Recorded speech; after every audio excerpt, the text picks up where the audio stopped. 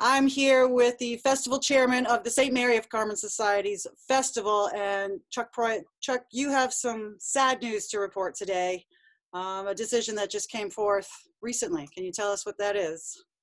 Yeah, the 85th annual St. Mary of Carmen Society, we've had to suspend it for this year because of the pandemic that's all around us and affecting many city events. It's a very sad feeling for the committee that we had to come to this decision. We spent a few months looking at different options, Jen, as far as later in the summer or being able to do things safely with social distancing. But we just could not come to any way other than having to cancel it this year. It's breaking our hearts all around, and our families also. And we know how much it's hurting people, but we need to make this decision so that we can continue this in the next few years and as long as we can keep it. We felt if we didn't and we got people sick, it would have been a death knell for the festival itself. This would have been this is the 85th year of the St. Mary of Carmen Society, and the festival to have happened this year would have been its 85th year. How important is this festival for the community? Doing it for so long, and this being the first year that it's not happening, obviously is very devastating for everyone. But how important is this festival and is the society for Nonantum and Newton? Well, this is the 85th. Through world wars, other issues that have come up over the years, this has never happened. This is the first year it's ever had to be canceled. In some form or fashion, it always ran. We have pictures from the war years in 1940 of people at the festival running around and doing their thing and marching in the procession. And it's just for the neighborhood, for the city. I think we've become something that every year in July, the city as a whole looks forward to this time. We not only just bring our neighborhood together, we bring the city together, and just at a time that most people are not around, we come back and enjoy ourselves together. And it's almost like a rite of passage for everybody to make it down there at least one night. This is a major fundraiser. This is our major fundraiser. This is going to affect us being able to support the different charities and families who need and come to us, the scholarships that we provide every year to graduating seniors. So we're going to find a way to continue to fund those without this. So we are going to continue. We do an ad book every year for the festival. We are going to continue to solicit for that. We are planning to continue to do some of the things that we would normally do for a festival. Hit the lines on Adams Street. And this is kind of to help ease the pain, I guess. Yeah, I think it's both ease the pain and kind of, when we paint the lines and we put the flags and the pole banners up, it tends to bring a little bit of joy and happiness and remembrance of what we've done in the past and put together. The pole banners have pictures of past persons and past festivals on them. And it just provides to me and to many of the committee members just a wonderful thoughts that I think right now we need. And that's one of the reasons why we want to do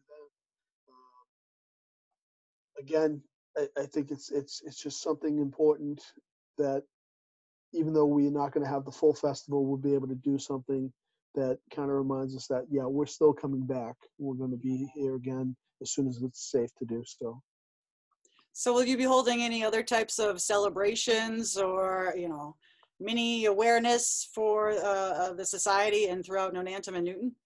Well, we will continue to support places and events. Like just last week, we made a donation to the John and Barry Boys and Girls Club and their food drive.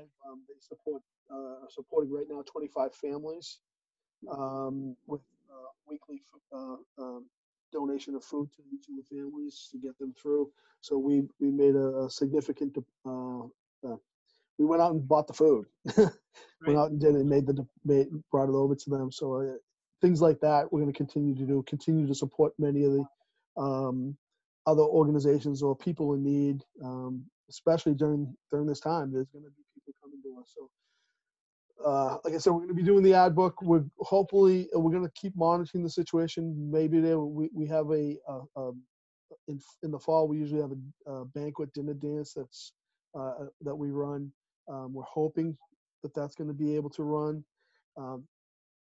If, say, October, we get something that makes what's happening right now look a little bit, not a little bit, but a lot more safer, and maybe we'll do something at that point. We'll keep monitoring the situation, even if it's a smaller size event than the 5 days. It's always possible. We're willing to go through the machinations and get it done if that's possible. We'll pray that happens, but we continue to do that. We sell Christmas trees in December, and hopefully that's going to continue also. But we're not in control. We found that out very simply. This what's going on is running life at this point, and it's unfortunate.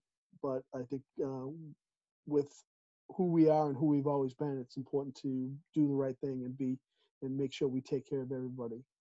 And you being a firefighter, obviously you've been on the front lines and seen some of this. So being the festival chair and having to cancel kind of coincides with what you've been seeing out in the real world, I guess. Yeah, it's been an interesting couple months. Normally at this time, I'm making my rounds at City Hall. I'm going through the hearings and talking to people and getting all the permit and applications.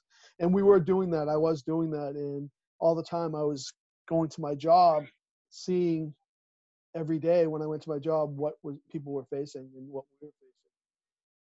So in the back of my mind, I had that feeling for the last couple months. So yeah, it's been tough. It's been rough, but like I said, hopefully we'll all get through this. The only way we're going to do this is get through this together. It's as much as this is splitting us apart, we have to come together, and that's what the festival's always been about. That's always what it families and friends and neighbors and coming together and enjoying themselves. And unfortunately, we may not be able to do it now, but we're looking forward to doing it when we can, hopefully in a full sense next summer.